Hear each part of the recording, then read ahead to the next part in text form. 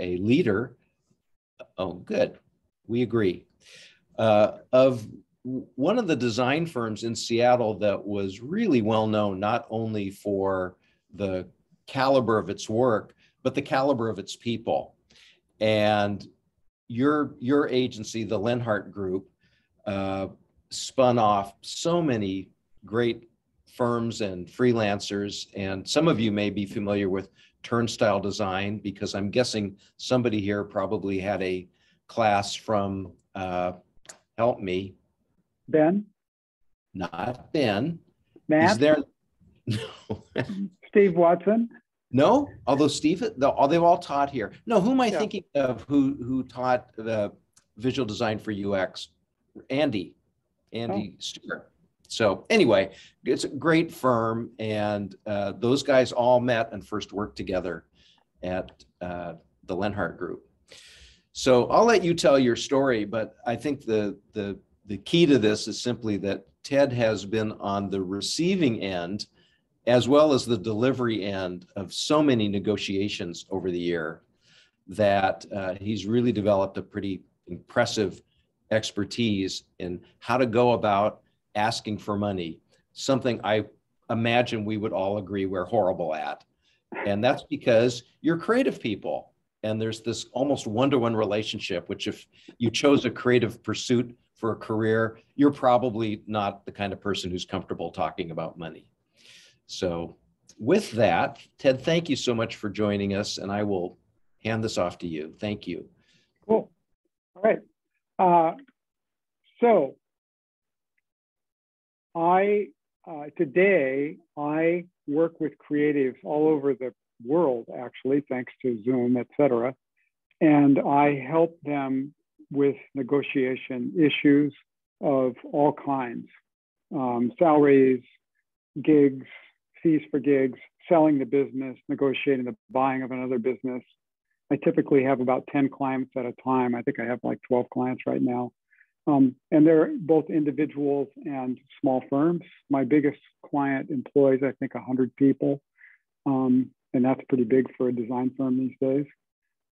So I'm actively involved in helping clients deal with issues, and then all kinds of other management issues and stuff like that come my way.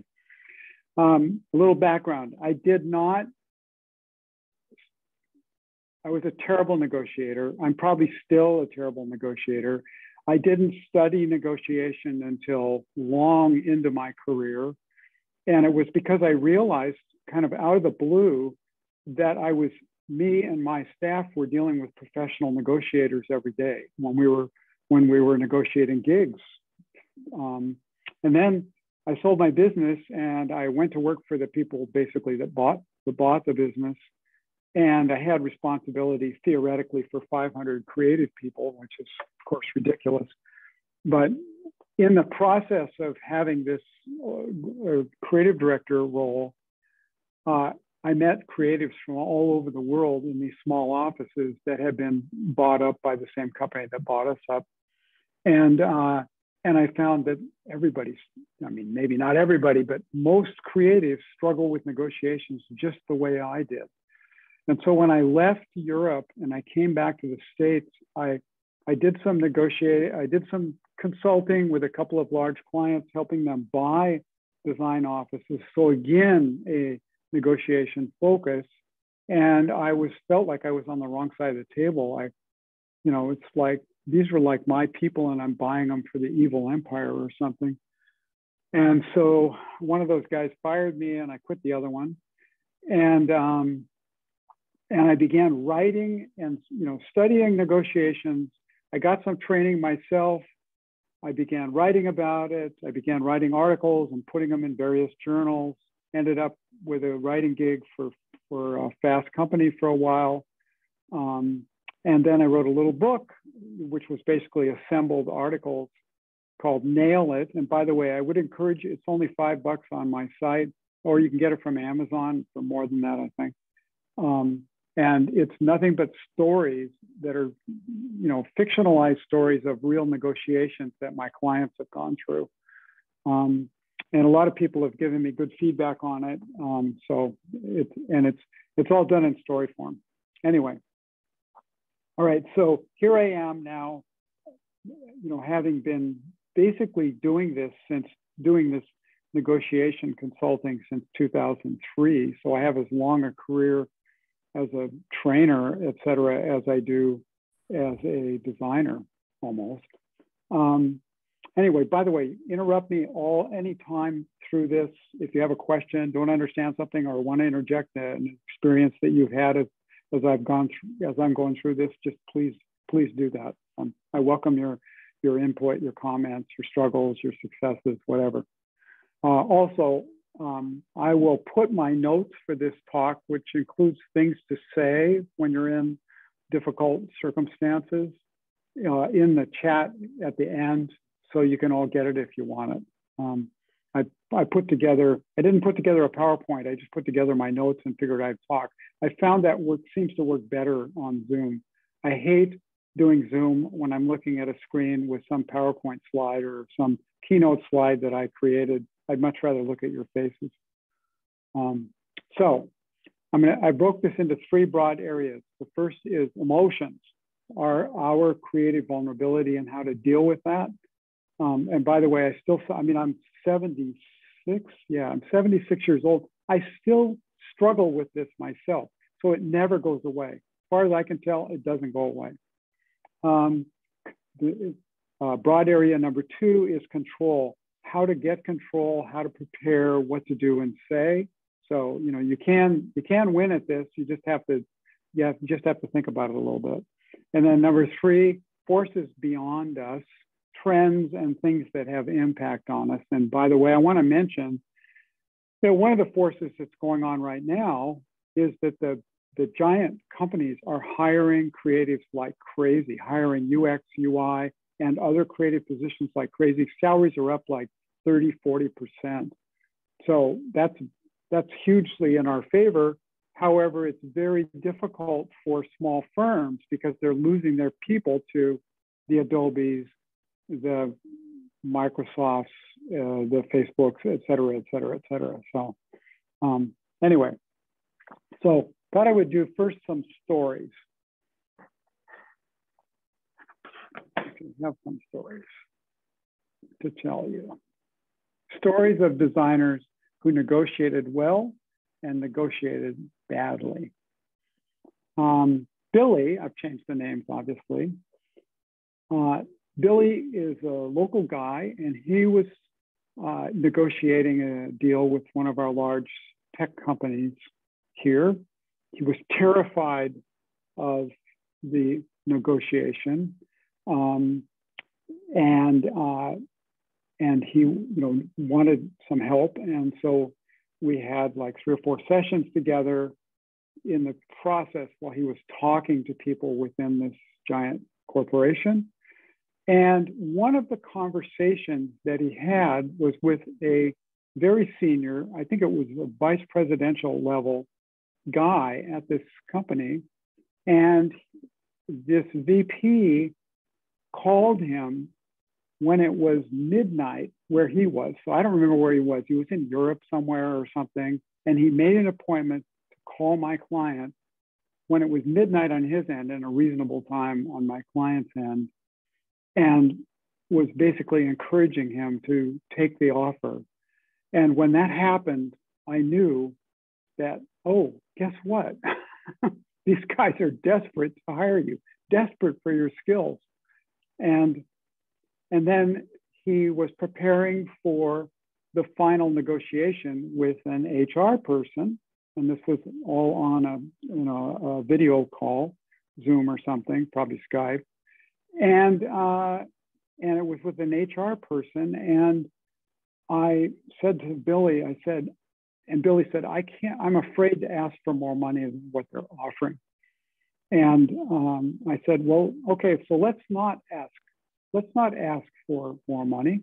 Let's just tell her what your skills are. Now she's an HR person, and she doesn't know what it means that you've been featured, your work's been featured in this publication, and you've worked for this design agency and that design agency, both the top of the heap in the world at that moment. And why don't you just ask her forgiveness, or if she would be willing to have you tell a little bit about your career, and just to kind of fill her in on why it's important for them. And he did, and she said, of course, and he walked her through his history and took about 15 minutes doing it. And she raised the offer by, I think it was $25,000. So he never asked for the money. He just walked her through, and she was already prepared to give him that extra money. But if he hadn't found some way to ask for it that felt comfortable to him, it would have never worked. He wouldn't have gotten the money. And by having him do something that he was comfortable doing, he got the money. So a little bit of an unusual negotiating technique, but one for someone who felt the way that he did at that time. Tell you another little story. Victor contacted me. He had just graduated college from a Southern university, and he wanted to get a job with one of the design firms, one of the brand design firms in New York. He was right out of college. And he and I had both written for a couple of online design publications. I think it was Design Taxi. I don't even know if that exists anymore. And so he knew me as a writer writing for the same publication that he'd contributed a couple articles to about branding. And the other factor here is he needed a green card. He was from Europe. He had permission to go to college here, but he did not have permission to work here. And he needed a green card to be able to get this New York job. And so I suggested that he approach the London offices that were the London firms that had offices in New York, because the London firms are very used to dealing with issues like green cards because they hire from people from all over the world, which is not true of the US firms, at least at that time. This isn't that long ago, it's probably 5 years ago.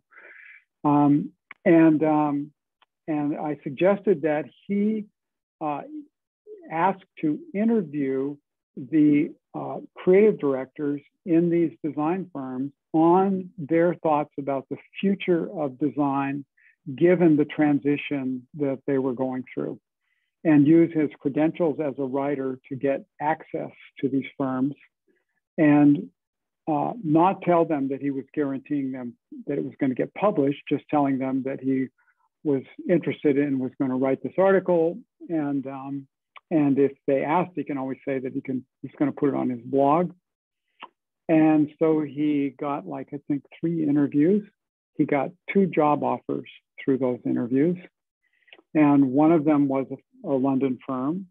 And the firm promised to help him with his green card. Ultimately, it didn't work in the United States, so they transferred him to the London office. And then he worked in the London office for like 6 months, and then they transferred him to the Singapore office, and which he was able to work there for a year or 2.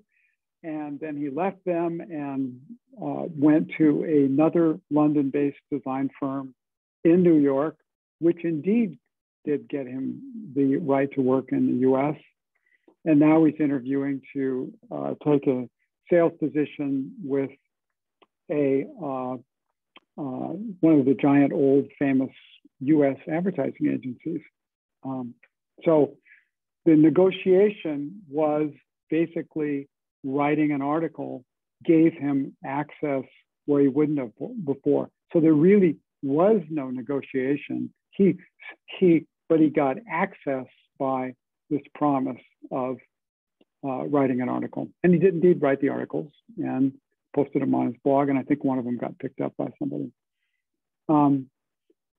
Third story, not as good a story. Angel approached me. She was a college professor in a small university in the South. And she had just had the horrible experience of having a job offer rescinded. So she was offered a job at a much more major university in the northern US. I think it was in Chicago. And she visited them. They flew her up, and she spent a day or two with them in New York, and she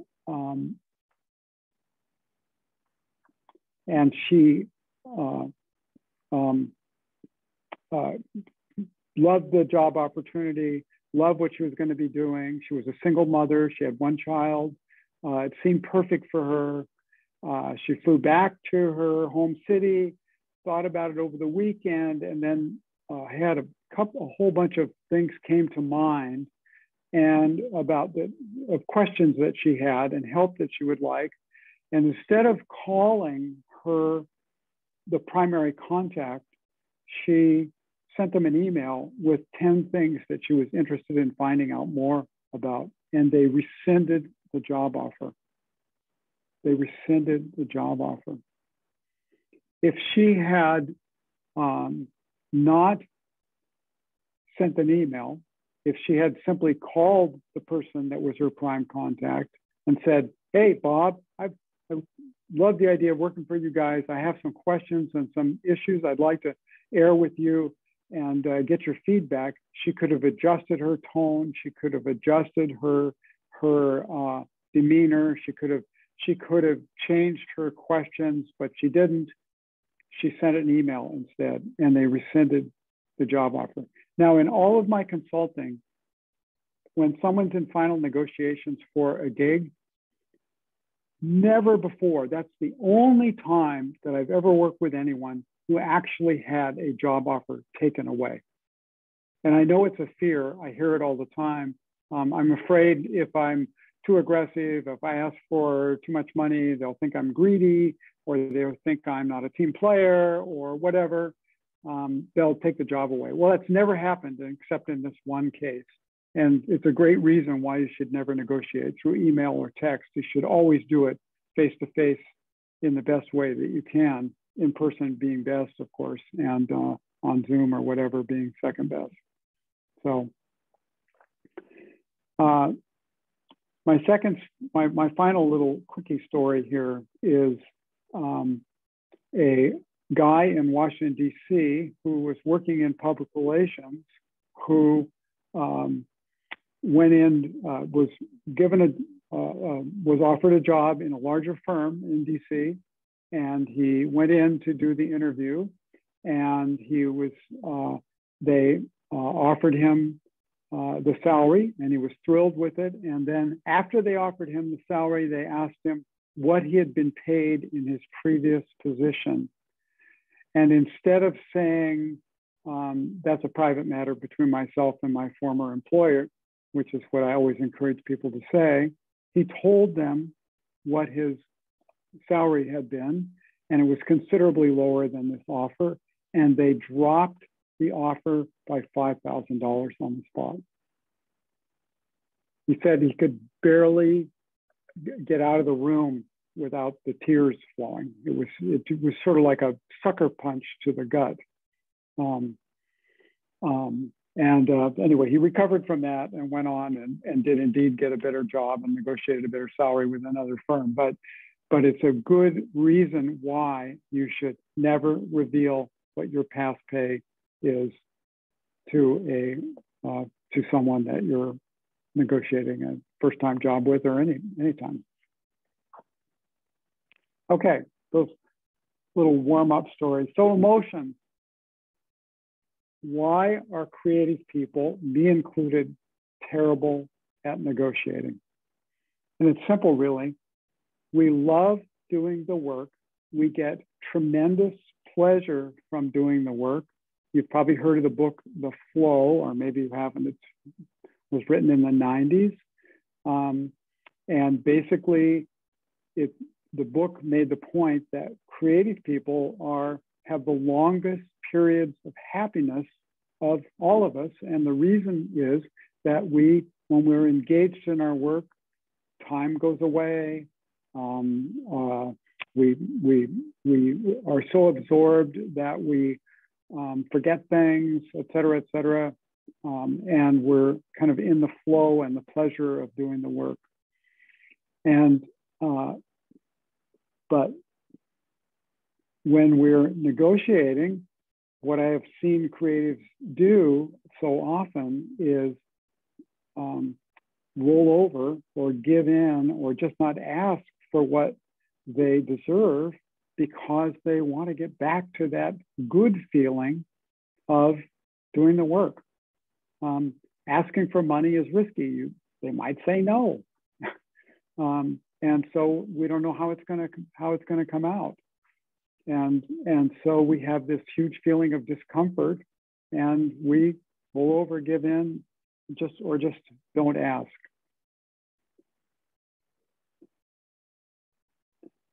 And I think of it as, because we get so much pleasure from doing the work, that we simply want to get back to doing the work. And it's basically, the emotions can cause us to fall into the old fight, flight, freeze or surrender mode that is so human, or forget what we're going to say, or freeze up, or whatever. So, and fears that I remember myself and hear about all the time. I don't have enough experience. Everyone in class is better than I am. My portfolio isn't good enough. I haven't been doing this long enough, whatever. And we all have those fears. So what can I do to reduce my anxiety?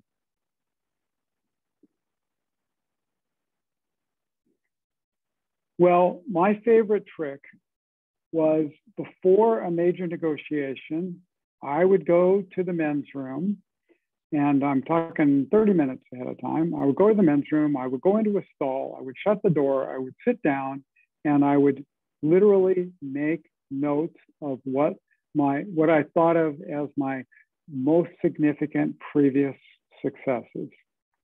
So it might have been projects that I felt particularly good about, or clients that I had negotiated deals with that I felt were particularly successful, or creative solutions that I played some role on the team that I felt particularly good about. I would make these notes.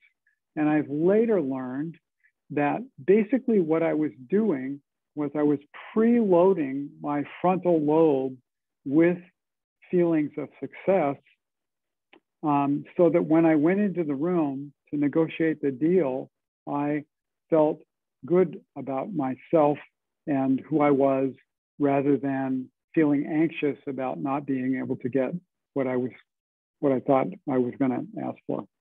So, and later, when I would look at my night drawer, the drawer next to my bed, I would find these lists, and the lists had all the same things on them. So it wasn't like I was creating a new list each time. It was that I was literally reminding myself of successes so I could feel good about myself when I was in that stressful environment.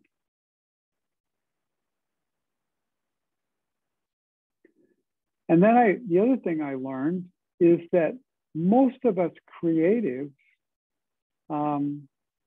began our professional careers when we were very young. Jim Copacino, I asked him once, I was going to have him be a guest on a gig I was doing with Creative Live. And I asked him, when we were having coffee beforehand, I asked him when he thought he knew that he was going to be a writer. And he said, it was when my mother took me to the library. The experience of going to the library and getting the books, and we did this every week, and then we would pile the books on the front seat of the car between us. And he said, I can still see my mother in the driver's seat and the pile of books and that feeling of I don't know, goodness or being at home, being comfortable, and knowing all those treasures that I was going to find in those books. He said, that's when I knew. He was like 7 years old when that happened.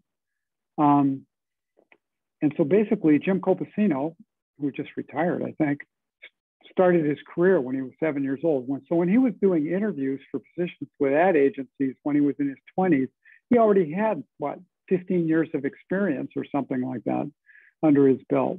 So when we think we have no experience because we're young, actually, we've been practicing our craft from the beginning.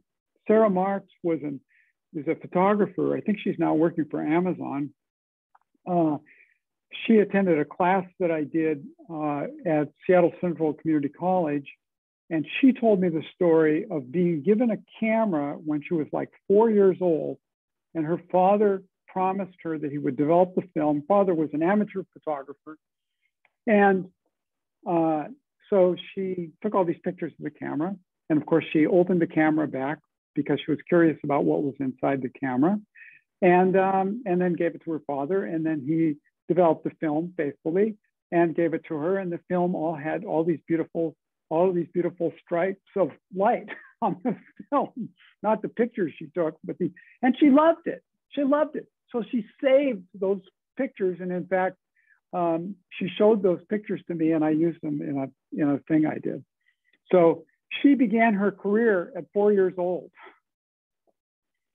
And that story I've heard over and over again from people who are creative. So when we think we have no experience, we started really, really young.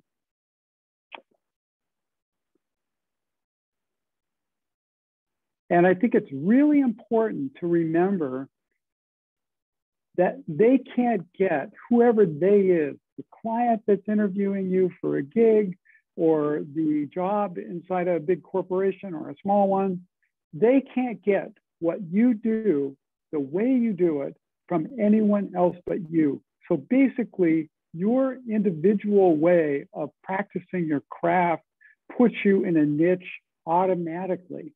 So that power, if you're in the room and you're negotiating with somebody, the very fact that they've asked you to the table means that you're a player in their mind and they want something that you have that they can't get from anybody else. Get a coach.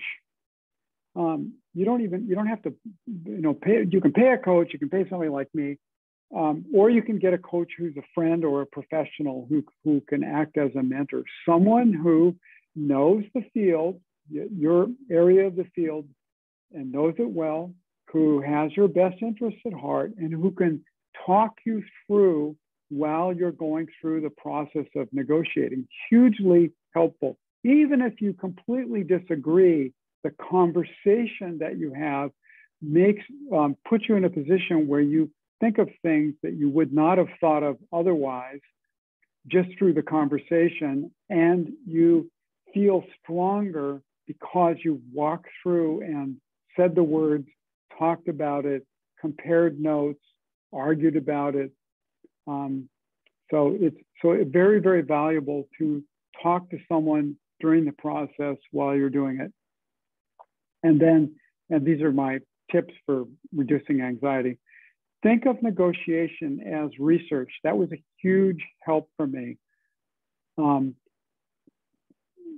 When I quit thinking of it as a confrontation and thought of it as a way of getting information that will help me figure out how to do the project, all of a sudden it changed my whole attitude about negotiation itself. And it put me more in the learning mode. And I have now read that when we are in the learning mode, we are more acceptable to the back and forth of being corrected when we're wrong and not taking it personally. So the very mode of kind of having ourselves thinking of negotiation as a conversation and as research into what might be done, where the information that you have because of your background experience combined with information that your client or your prospective employer has and their background in research, when you combine those two, you can come together with something that you would not have come up with on your own. So the very process of negotiation as an information gathering process is a really good way to think about it. And then finally on these tips is, I used to say, sit on the same side of the table. Now, we don't do that while we have COVID, but the same thing is true. The problem with facing the other person is that it automatically puts us into kind of a confrontation situation.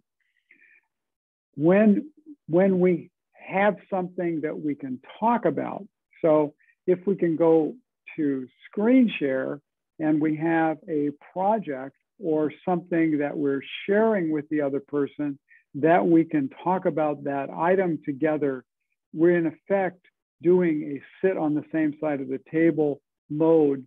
And that helps us reduce the anxiety because now we're talking about something that we might do together rather than just back and forth between the two of us.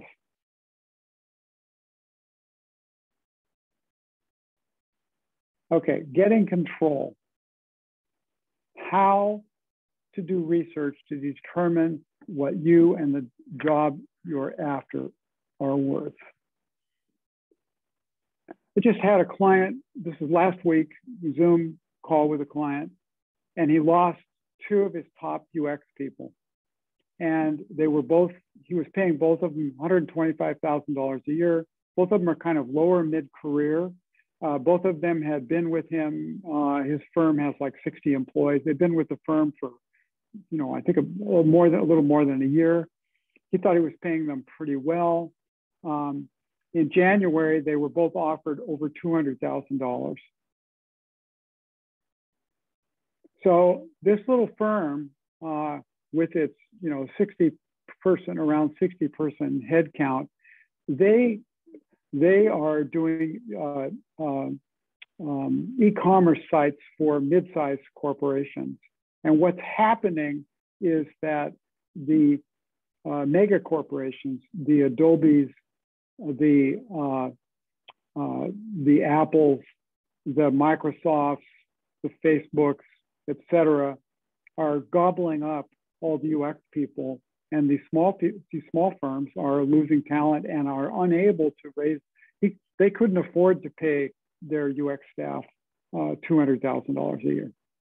So it's a real crisis for them. They're going to have to find a way to negotiate better deals with their clients if they're going to be able to compete with the stealing of their talent. And so then I did a little bit of touching the waters with some of my other clients, and I found that Google, Microsoft, and Facebook were also pulling UX people out of these firms, especially in the area of user experience in the e-commerce environment. So, and there's probably other parts of user experience. So that's great for you as a UX candidate. So how do you know the range? Well, by being in contact with people who are on the front lines of that, through your professional associations, Design Week. I don't know if you guys are familiar with Design Week. It's a London-based publication that sends out an email every day. And I've been following it for years. And they just ran a whole series on the subject of raises in salaries in 2021, and all the categories were up by 30 or 40%. So it was pretty remarkable. And we haven't seen that for a long time. So that designer salaries had not increased from 1990 until like 2019. Basically, designers overall were paid like $60,000, and now all of a sudden we're getting this big bump. So that's a huge change. So be watching the salary surveys. AIJ does one. Acquient does one, and there's a whole bunch of others out there. So be watching those, and join those professional groups that give you insights into salaries, and then develop your own community of people who are working in the field, and that have a little bit more experience than you do, so that you can get input from people who are kind of like one step above you career-wise. That was always a huge help for me early in my career. So nothing's changed. The human stuff, the technology changes, but the human stuff basically doesn't change. All right. So getting feedback from the professional community and where you can get it. Basically, when I look back on my career, I see that I matured through all those early jobs. I mean, we were talking before we began about working in a stat house, doing basic chores for some of the more successful people in the industry in Seattle. And it took me out of school. I mean, this is not true right now, but out of school in that time, it took me a couple of years to find a job where I was really doing what I dreamed of doing when I was in school. And once I was there, then I was kind of launched where I had contact with clients and input on what was happening currently and how I could advance my career. So, but it took me a couple of years, and I worked in a direct mail house called Dinner and Klein. I worked in a stat house. I worked freelance for Dick Brown. I worked for a couple small design firms. And through that, I kind of got what my strengths and weaknesses were. I was always a hard worker. I'd worked from very early in my life, so I was always very diligent. That was always an asset for me. And as long as I didn't and my weakness was, basically if I fell into my orphan syndrome where my vulnerabilities all were, well, then that was where bad things happened. So I became more aware of my strengths and weaknesses. And when I began studying much later negotiations, I began to realize what happens when you're preparing for a negotiation is that your vulnerabilities all become kind of available, and your anxieties raise simply because you're vulnerable in this negotiation and not perhaps going to get what you think you're going to get, or you might not get the job or whatever. So your anxieties are high. Larry put this in his outline. The most important, fear of authority, I didn't know how to collaborate, short attention span, et cetera. I had all those things.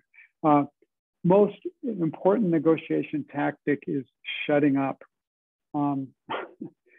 When we are nervous, this is human being, all humans, we all default to this. When we are nervous, we talk too much. I think it's because when we were hunter-gatherers, or 300,000 years ago, when we learned how to talk, or whenever that was, very early on, we found that by talking, people might not kill us. So we developed this technique of when we were nervous about whether or not we were going to survive, we began talking. And so our default as humans today is we're nervous and we talk too much. So the most important tactic is reminding yourself to ask and not tell. That's the little thing in the back of my head when I'm negotiating, is I try to remember, Ted, remember to ask questions and not talk too much. Ask, don't tell. And the best technique that I have found to keep myself from talking too much is have a prepared list of questions for the negotiation session. The questions and I have them written down and I have them visible to me, and I use the questions to get the other person talking. And by getting the other person talking, they then feel smart and engaged, and I don't have to talk too much. And they think I'm smarter because they get to talk more, and I get to listen and smile and agree. And so having a list of questions and making the questions about the the item that you're negotiating. Maybe it's a gig, freelance gig, or maybe it's a position, but make the questions larger than that. For instance, how does, the position that you're filling, how will it help fit the overall corporate strategy? I see that you're planning to make these moves. Your website, the latest press releases talk about these new products and new services. How will the hiring of me help support that larger issue? Or why is this position available now? Or why are you doing this particular project right now? What is the context that's driving this position? Making the questions be about the organization and where the organization is going and why will show that you're interested in the larger issues. It'll show that you have an understanding of their goals and what they're trying to do, not because you're telling them what to do, but by asking them questions about where they're going and why they're doing that. And and best of all, it gets the other person talking. One of the things that creatives do that make the mistake often is of limiting the questions to the precise subject at hand, like the job itself or the design gig itself. And making the questions larger than that actually opens up the possibilities to larger possibilities. Okay. So ask, don't tell. Okay, mutuality is the goal. Mutuality in conversation invites exploration of the joint possibilities. So really what we want to have happen in this negotiation is have a conversation. And if you're feeling uncertain or extremely nervous, you can actually ask the other person to help you in the negotiation. And somebody did this to me once when I was negotiating some position at the Leonhardt group. The person said to me, it was a woman actually, she said to me, "You have more experience in negotiations like this than I do. I'm a bit nervous. Could you help me out?" That was brilliant because it immediately put me on her side, wanting it to go well for her and have her leave the meeting feeling good about herself, whether she got the job or didn't get the job. And so I said, sure. So here's what I'd like to do here.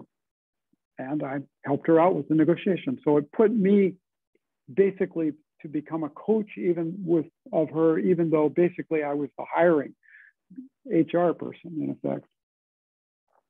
Or you can say, my research shows positions like this are paid between X and Y.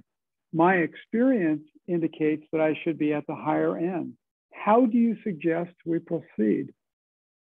That's a very nice way of asking for the top of the range. My experience shows positions like this are paid between X and Y. My experience indicates that I should be at the higher end. How would you suggest that we proceed? So that's interjecting a little bit of mutuality into the back and forth. So what we're looking for is collaboration and conversation, not confrontation. I love to ask, help me understand. It's a standard reporter's way of framing it. Help me understand how this project is going to go forward. How does filling this position help you achieve your overall strategy and goals? I'm not sure this position is a good fit for me. Can you tell me a bit more about your strategy? Taking on this project means I'll have to learn your virtual reality program. Would your company be willing to help me with that? I'm flattered with your interest in me and your offer. Thank you so much. Would it be all right if I think about it overnight. Always think about all offers overnight. They're way too important to just say yes on the spot. Ask for something. I once asked for an extension cord and got $75,000 instead of $25,000. I'll tell you a little story. We're competing for a branding assignment, and it was a big one for a Fortune 100 global company. And us and our competitors were all invited to the corporate headquarters of this company. And we all flew to their city, and we all stayed in the same hotel, and we all showed up at the appointed hour on the day of the interview. And this was all an attempt to make us nervous, to make us feel less powerful than the client. And we were all put in the same waiting room while they interviewed each one of us one after another. And you know, you're sitting in this waiting room, and you think everybody else is smarter than you are, and better dressed, and better looking, and more prepared, and, you know, et cetera. And they're, of course, doing that to make you feel insecure and vulnerable. We go into the room to make the presentation, and we were the last, which was a good thing. Always be last if you can be, because the client always learns from the previous presenters. And so that helps them, it kind of helps them shape what they're expecting. And they will remember you more because you're last. And we arrive in the room. And of course, we prepared a little film presentation, and we brought all the gear to show this. And there was no electricity in the room. And it was one of those rooms that was a giant room that had been put together with these movable walls. So there was no actual outlet in the small room where we were meeting with this client. And I think there were 4 of us, and there were like 12 or 15 on the client side. So there's like this big group, and then us. And the guy that was our client contact said, "Oh, well, just do it on your laptop. That's what everyone else did." And I thought, we've gone to all this trouble, we've flown all this way, we've put all this money into this thing. I'm not going to do that. And I said, couldn't we just get somebody to get us an electrical, an extension cord? Doesn't like, the janitorial service or somebody have access? We could just snake it down the hall, and then we put a lot of effort into this. I think it would be way better for you and for us, obviously, if you saw it in the way it was intended to be shown. And they agreed. So we waited and fiddled our thumbs for like 15 or 20 minutes while the power cord came, and they plugged it in, and we talked about the weather and our children and where we went to school and, our various design interests, et cetera. And we plugged in our thing, and we did our show, and then we went home from that, and then the next day they called us and told us that we were a finalist. And so they called us back into the room, and they said, each of you 3 finalists, or there were 4 finalists, we're offering you $25,000 to do a preliminary assignment so that we can choose which one of you to get this gig. And I thought, I don't have a chance in hell at winning this thing if I don't do something that catches their attention. And I said, I'm sorry, to do this, we would need $100,000. And they said, well, we can't do that because everyone else accepted the $25,000. And the meeting ended, and everyone was uncomfortable, and they walked us to the elevator. And one of my team members told me I was out of my mind and crazy, and I thought maybe he might be right. And the next day we were getting on the airplane, and they called me when we were walking down the jetway, literally. And he said, would you take $75,000? And I said, yes. And I knew that meant that not only did we get more money than the others, but that we had won the major assignment as well, because they had not offered that. They were desperate for us to stay involved in this case. So sometimes turning the tables and asking for something improves your chances of winning the gig. Now, another factor there, at that time, I was extremely confident. So I couldn't have done that in my super anxious days. So it's even today, if I'm anxious, I would be unable to ask for that. But at that point in time, I was feeling particularly confident because we had had a lot of successes. So, and as far as I can tell, you can't fake confidence. So, you know, when you're feeling strong, use it. When you're feeling weak, do every trick that you can do to make yourself feel stronger. You know, do the list, do the coach, do the preparation, do all of those things. But when you're feeling strong, you don't have to do all those things. You can just ask for the money and not worry about it. So, and as I said, the other point I always want to leave people with is I still have those feelings of anxiousness today that I've always had. Some days when I'm negotiating, helping a client negotiate, or a client is having me negotiate with them about whether or not I'm going to work with them as a consultant, I will feel super anxious on some days, you know, whatever. So I don't always feel strong.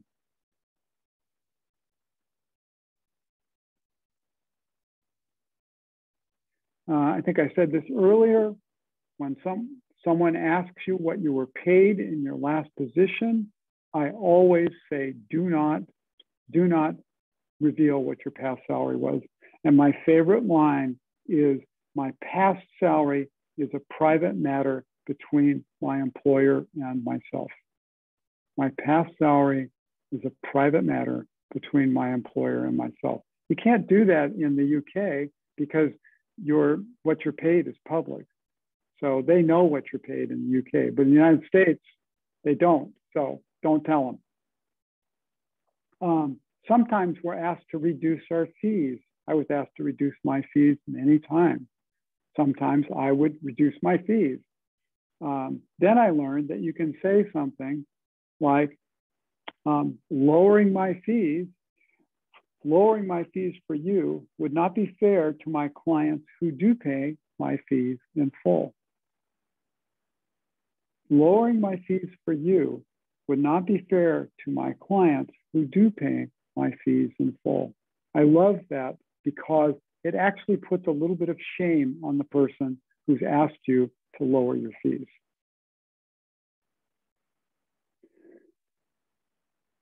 Once I was asked, and this was a consulting gig, it was a large consulting gig after I'd left my job in London. And I had done the stupid thing of taking a overnight flight to get to this client interview. And they were interviewing me to help them buy design businesses. And so I didn't get any sleep the night before, arrived in their conference room like at 9 o'clock in the morning with, you know, maybe no sleep, maybe a little sleep. And then the meeting goes on all day long. They serve this turkey sandwiches in the conference room. And, you know, it's the chairman, the president, the CEO of this kind of mid-sized company. And it was afternoon. I was like exhausted. And the chairman looks down at the table at me and he says, "Why do you want so much fucking money?" That had never happened to me before. No one had ever said something like that to me before. Why do you want so much fucking money? And feelings are really important here. I was feeling strong and I simply said, respect. That's all I said. And then I was quiet. And then everybody looks at him and everybody looks at me, and everybody looks at him, and the senior VP of finance says, "I think we found our guy," and I get the gig. And what I was thinking and didn't say, and I'm glad that I didn't say it, was respect for my skills, respect for my experience, respect for what I've accomplished for others, and for what I'll accomplish for you. I didn't say those things. I could have said those things, but that's what I was thinking. Again, that's in my outline, so I'll put it in the chat. Classic negotiation rules of thumb. There's all kinds of research on this. The more you ask for, the more you get. It's really simple. It's called anchoring high. We human beings have a cognitive default that the first number that is mentioned in a negotiation, we all circle around that number in effect. It's called the anchoring cognitive default. If you anchor low, you're not going to get very much. If you anchor high, you will get closer to what you ask for. You always get close to what that first number is. Tons of research. Harvard Negotiation Project, which was where my training came from, did a ton of research on this. So you always want to know what the range is, and you want to ask for the top of the range, or if you're feeling strong, more than the top of the range. And the reason is that you will get closer to the top of the range if you ask for more than the top of the range. So you can bet that the other party knows what the range is too. So, and of course, they will tell you sometimes that the range is less than the range that you come up with. And all you have to say is that, well, my research and Aquint and AIJA and the Sydney newspaper and the London Times and whatever range is this much. So, so you can substantiate your range. And then finally, on this classic rules of thumb, is never go into a negotiation without knowing what your bottom line is. So always set a bottom line in mind for yourself. And the reason that you do this is you can always change it. But what happens is when we're in a negotiation, one of the back and forth things that happens is that the conversation, sometimes we just kind of naturally lower the amount that we're willing to accept because it feels good to us. We kind of, want to kind of not disrupt anything. We want everybody to be kind of copacetic and happy and feeling comfortable. And so we kind of get drawn into lowering what we're willing to ask for. It's just kind of a natural thing. If you have set a bottom line in your head, my bottom line is $10,000, my bottom line is $1 million, whatever it is, doesn't matter what the number is. If you set what the bottom line is, then a little alarm bell goes off in your head. You go, oh, I did set that as my bottom line. Then you can decide. It'll kind of force you cognitively to decide that whether you're willing to go beyond your bottom line or not. So one of my rules of thumb, know your bottom line.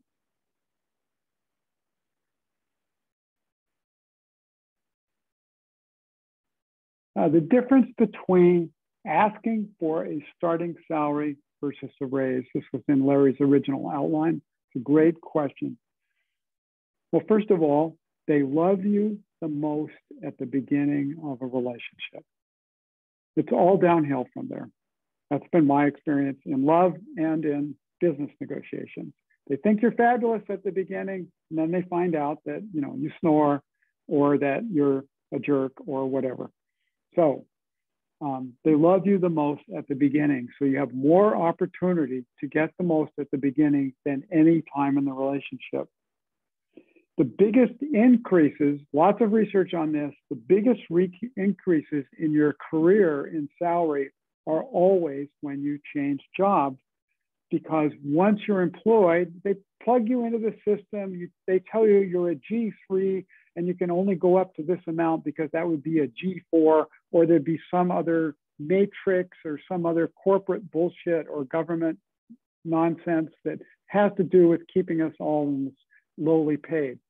So once you're caught in their grid, they're not going to break out of that. But when they're negotiating with you, then you have an opportunity to ask for the most money. So that's the time to ask. And all kinds of research shows that during the course of our careers, if we don't ask at all, we may make hundreds of thousands less over the course of our career if we don't ask for a raise.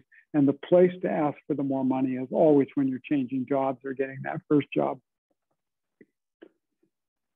And once they have you, they know that it's more difficult for you to change jobs than it is just to accept something less than what you're asking for. So they feel, the corporation feels like they have leverage on you, and they really do, because it is more difficult to change jobs than it is to get a brand new job.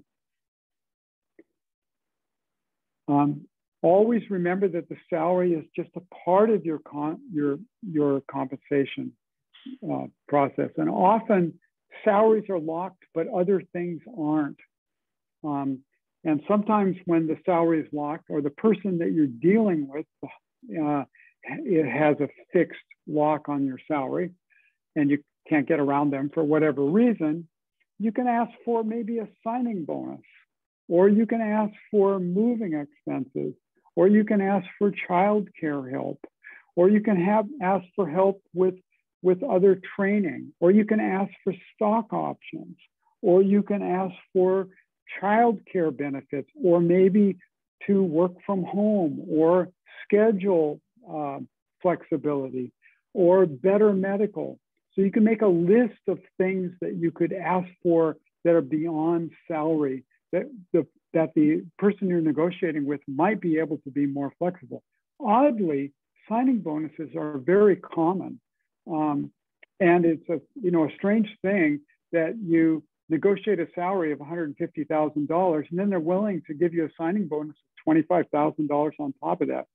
I guess it's because it's a one-time thing and they don't feel like they're locked into that $25,000 for the second year or whatever. But it's always struck me as odd. But the reality is that I've had lots of clients that have negotiated signing bonuses. So it's very common.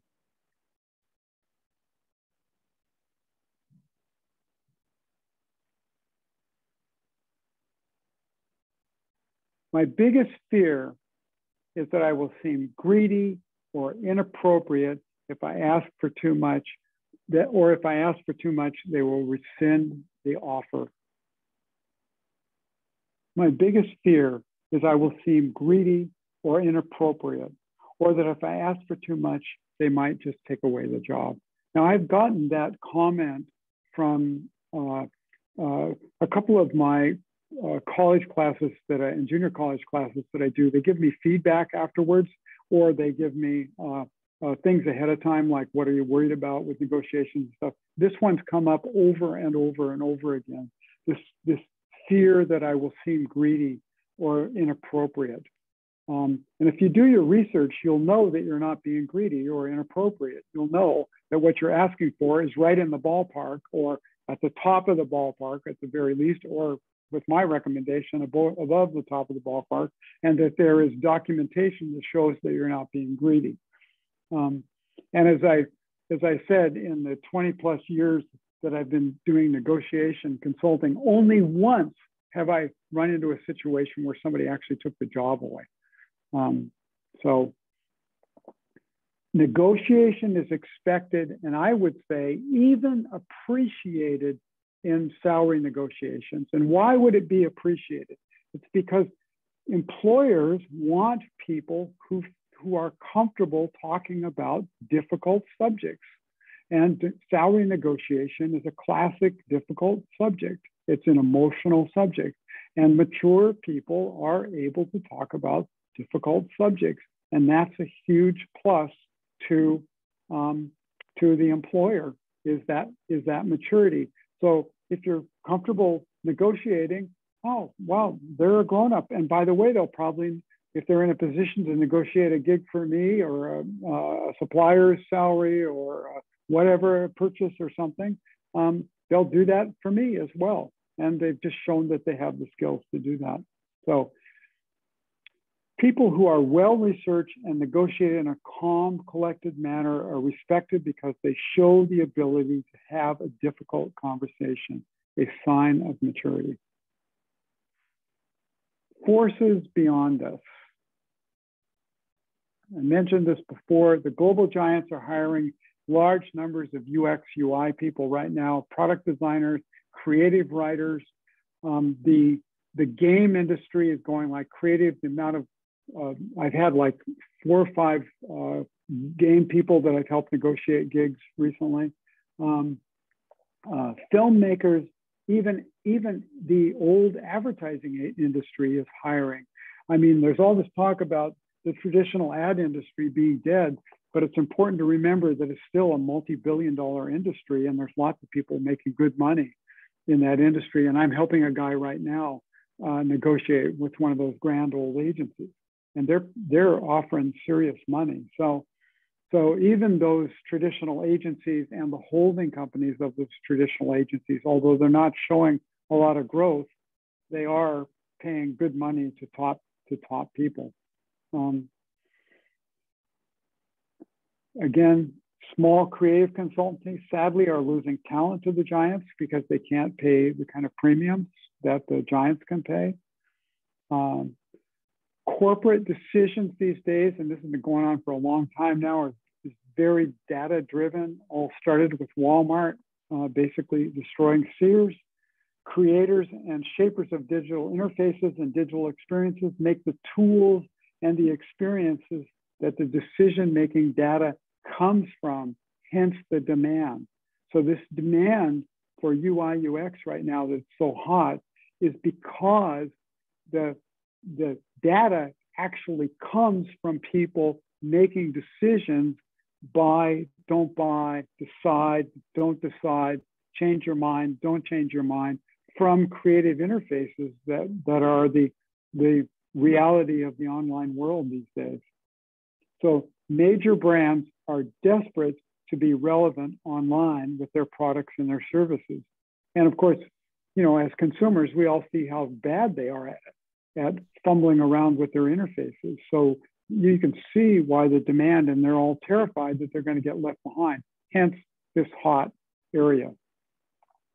And I told you about the design week. Somebody have a question? I have a question, and the question is, will we have time for questions? Because we have about 15 minutes to go here. Okay, let's do questions. I could stop and we can do questions. I'm sorry, I didn't mean to, well, I did mean to interrupt you, but I know you were kind of on a roll there, so. Yeah. The point you want to make, I'd go ahead and make it. Here's what the London-based Design Week Acquient survey showed just like a couple of days ago. Maybe it was on Friday. Salaries for senior art directors rose 21%. This is last year. Senior digital designers increased 44%. Senior 3D animators up 30%. Increases for mid-weight 3D roles up 28%. UX designers saw a 33% increase in salaries. Salaries for senior UX designers up 50%. Top UX designers up 70% over the last 5 years since 2016. So that's in the UK. Now, my guess is it's the same thing's true here and in Europe as well. So, and probably China, I suppose. So, good times for you guys. Get the money.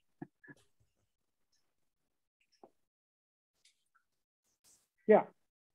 Hey, I was wondering in regards to negotiating when you're a woman versus a man, like how much of an issue is that in tech these days? Like, is there still a differential? If so, do you have any tips?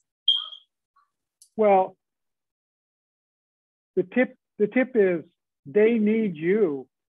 So ask for the money. The research shows that women typically don't ask. So that, you know, but there's been so much publicity about tech desperately trying to get women these days that my guess is that's changed. I mean, that in the here and now, that's changed. I mean, with these kind of salary uprages, my guess is there isn't that old gender bullshit because they need good talent, period. So, you know, in a world where you're raising top UX designers up 70% over the last 5 years, I mean, offering the woman 2 or 3% less, you know, seems like what? 70%, 2, 3, or, you know, give me a break. So I'd be really confident these days to ask for a lot. Ask for a lot. They can say no, so what? You can always, you know, it's far easier to take less than it is. You can't, you know, once you ask for an amount, it's very hard to ask for more than that amount. But when you ask for an amount and then they won't give it to you, you can say, well, what about $5,000 less? No, I mean, what the hell, you know? So, yeah. So that's a quick follow-up. If you're trying to attain your first role, they know that. I understand ask for the money, but you're also like, you know, you're junior at best. Yeah. You have no experience. Yeah. I think the answer to that is that you've spent your whole life preparing for this moment. So, you know, the reality, I mean, basically that's the truth. That's the truth for all of us the whole time of our lives. You know, I mean, there's this weird thing in our society. From age about 30 to about 50, you're super in demand, right? So from age about 30 until about 50, when you're below 30, you don't have any experience, which is bullshit. And when you're above 50, you're too fucking old, okay? Well, that's bullshit too. You know what I mean? It's like, it's very individual. There's a lot of 19-year-olds that can kick my ass creatively. And you know what I mean? It's like, it's all really about the person, but there's this weird thing in our society and the women, it's the same issue. It's like this weird thing. Oh, well, she should be home in the kitchen or whatever. No, we're, you know, makes me really angry, that kind of stuff. I mean, because in my firm, I paid women just as much as I paid the men. There was no difference. Thank you. Yeah. I'd like to kind of follow on to Star's question, because even though the number of the demand for UX and UI designers has been on the rise for sure, it's still not easy. It's really not easy to get an entry-level job, and some of us have really worked hard on it, and it's taken a while to succeed. Yeah. Is there ever a point where you go like, take that entry-level job? If they're saying we're paying you 80,000, say great, 80,000. Yeah, absolutely. Then work your increases in subsequent jobs. Yeah, absolutely. Yeah, I mean, that's exactly what my career was like. That's exactly what happened to me. Is my first job was at Boeing as an illustrator because I could kind of copy Dick Brown, and I just took the job, and I left in 9 months, and I went to the next place, and I worked there just short of a year, and I left. You know, so yeah, absolutely, get in. But the thing is, get yourself a community so you know where the jobs are. Find people you can talk to. Join the organization and go to the meetings. Ask the speakers questions. You know, I mean, a guy I helped a few years ago, right out of school, was desperate to work for this consulting operation in Berkeley, California. Very, very hot consultancy, not a design consultancy, but a think tank kind of consultancy. And I said, the guy that's one of the leaders there just wrote a book. Go to the book party, ask him questions, go to the signing, ask him questions, go to his next publicity gig, ask him more questions, make him think you're smart because of your questions. and guess what? They said, would you be interested in interviewing with the firm? Your questions, young man, are really good. Guess what? He got a job. And at first he was carrying the guy's briefcase. So what? Ultimately he ended up on a consulting gig in India, doing research on cell phone expansions for Tata Industries, which is the guy that owns Jaguar. I mean, it's like, so he basically endeared himself to this guy who had written a book by asking questions. That's all he did. And he went to like 2 or 3 of these book parties, followed him around, and he looked like a hungry dog, I guess, and it worked. And there was nothing brilliant about him. He was just a guy with some ambition. He wanted to work in this particular job. Very similar story to my New York story about the guy with the green card. He was hungry and he wanted this particular thing. So he put himself on this focused path of this one thing. And that's not for everybody. That's not the way my thing worked. I just took the first job that the director of Burnley School had a deal come in from Boeing, and I'd stuck my head in the office and said, I just got married and I need a job. And he sent me to Boeing to interview, and I got the job. And today we have this world of online applications. I've done interviews with students who've done 200, applications, and it's heartbreaking. I think that you always have to find a person. You have to find people that you can talk to, people that can connect you, people that can help you. And then after the fact, they send you to the online thing and you fill out the online form. But you only do that when you already have an in.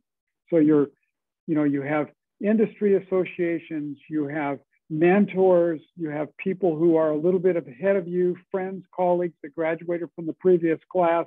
All those things give you opportunities. And then, of course, it's about, when I was in Burnley, one of my fellow students who I was very jealous of at the time, he was more sophisticated than I was.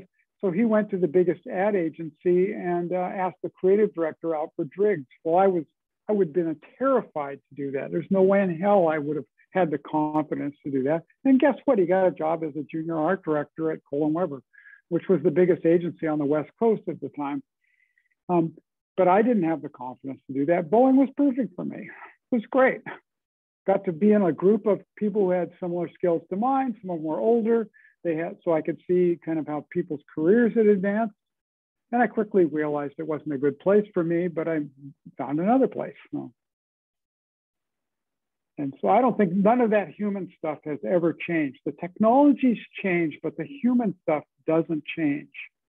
We have 300,000 years of developing these weird personalities that we have, and I don't think they've changed since we've been herding reindeer or whatever.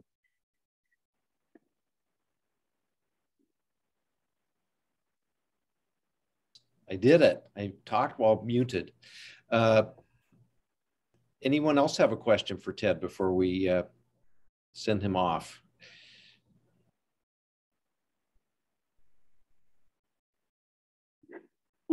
Okay.